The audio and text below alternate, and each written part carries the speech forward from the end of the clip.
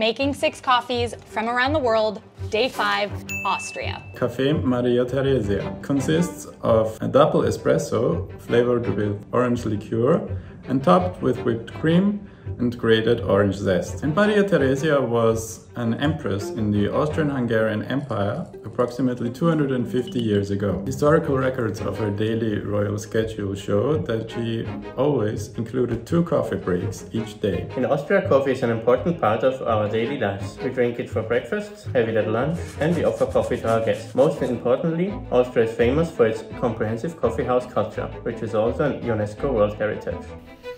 Contro in coffee. Maybe I shouldn't have mixed it. No, I should have mixed it. The orange with the coffee is such a good pairing. It's really complimentary.